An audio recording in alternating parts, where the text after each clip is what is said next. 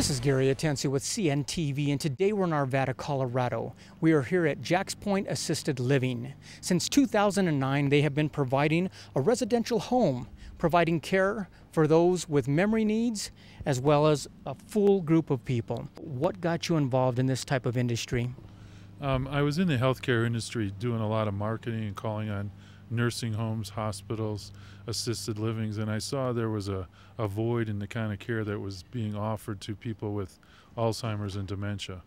And then I saw a few homes small like this that were being successful, and we looked at it from an opportunity as something that we'd like to do. Wonderful. Throughout our lives, be it young or old, we're all looking for a place that we can call home. Is that really what you're providing here? Yeah, what we're trying to do here is make these people feel very comfortable. In a lot of other settings, they might not feel like they're in a home or in their home, and they might feel like they're sick. In this setting, they can feel more comfortable. They don't feel like they're sick. They feel like this is a place that they're used to and comfortable with. Great. Let me ask you, memory loss, even a slight touch of it, how does that affect a person's daily living? Well, a lot of times people can forget about some of the normal things that they would do in a daily situation. They can't remember that they might have eaten or not eaten. They might not remember to take a shower. They might not remember to trim their toenails or something like that. Things that start to get to be a little bit of an issue. Obviously, folks that are going through dementia, memory loss of any extreme, basically, how important is it to make sure they are put in the right setting? We have a situation where a lot of times people end up in the wrong setting. They might end up in a setting that causes them to be feeling like they're in an institution, feel that they're sick. They see people coming at them with uniforms on. They're in a clinical setting.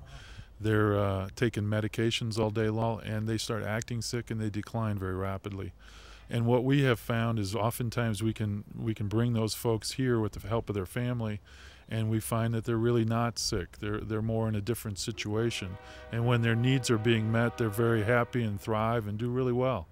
And oftentimes we can get them off some of the meds that they were on because they may have been over-medicated. So it's really important that people find a good setting for their loved one. Obviously, a large facility can be overwhelming for any one of us. I can't imagine somebody with memory, I mean, you're walking down a hallway, you're afraid, basically. Yeah, in fact, one of the gentlemen that we have here was so afraid where he was trying every single door, trying to figure out where he was at. He didn't understand all these doors. And he has that setting here where there are doors. We have them different colors. He knows he's going into different rooms. He can say hi, do whatever, but he's not worried anymore. He's just, now it's a routine for him to just check on everything. It seems like almost a daily basis. You're almost having to be there to reassure that everything's okay. We try to create an environment where people feel like they're needed, wanted. There's some feeling of camaraderie. And they enjoy themselves. They have a good day. You know, they can look forward to certain things during the day. I experienced the staff here working. Obviously, working with dementia, the staff has to be very understanding and loving, as well as one hard-working group. Oh, these ladies are amazing in terms of the love and attention they put into each individual resident that they take care of. You know, they're awake all night. They prepare the meals. They clean. They do all the adult daily living activities for these folks. They just love on them, and they're special. They're what make this place run. Let me ask you this. How important is an activity program or exercise for their health and well-being? Oh, it's huge because, again, we went back to the idea of forgetting to do things. Sometimes they forget that they need to stay in shape and be active and take walks and recreate and so forth. And when you remind them and they start doing it, their body remembers. I just got done watching the crew there put together a great meal for them. Is that something we're going to see? Are we talking about special meals for each one, or do you have basically something that works for everybody? You know, we try to accommodate certain needs that people might have. Some people have some swallowing challenges. Some people don't chew as well.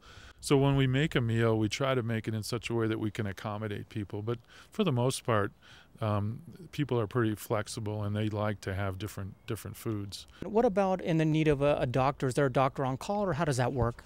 So we have doctors come in, and different residents might have different doctor situations. So we will have doctors that will meet the needs of that particular patient.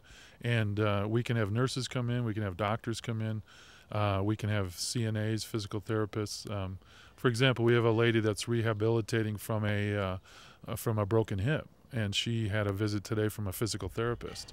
And he gave us a range of what we can do with her that's going to be not only safe, but encouraging for her to get back to where she was before. Wonderful. Let me ask you this. Obviously, the home here, how many bedrooms are we talking here? And are some of them private as well as shared rooms? We have 6 bedrooms, and we take care of 8 residents. So we have 2 of the bedrooms we're sharing with 2 people each. And what's interesting is a lot of times people don't like to sleep on their own when they have a memory care challenge. They want to have a roommate. They get a little bit lonely. So we try to find those people and match them up, and it works out real well. Excellent. I also notice here the fact that basically, obviously, the success model you've put together is working well. Are you looking at expanding and opening elsewhere? We sure are. We're trying to put together a plan to do 9 more homes in the Arvada area, so we want to have a total of 10. And then we also want to have a wellness center that's going to allow us to get out and do more activities. So we would take people from the homes to the wellness center on a little bus and get a couple of days a week where we're doing some exercise, socializing, and just having a good time. If we had some kids or siblings out here that are possibly thinking about this would be a good environment for their parents, what is the process? What do they need to do? First thing is take a look at our website and then give me a call directly, and my information is listed there, and let me talk to them a little bit about their needs and their time frame, and I can give them some ideas of what to do as a next step, or put them in touch with some people that can help them out. Really what you're providing here not only is peace of mind for the folks that are in the home, but obviously for the kids as well, knowing that their parents are being well taken care of, and really in a home environment where you have taken care of all the details. You know, they're going through a crisis in their life, and what we want to do is minimize that as best we can and help them through that. And so what we want to do is make sure they understand their loved one's taken care of. This is Gary Atensi with CNTV, and if you don't know, now you know.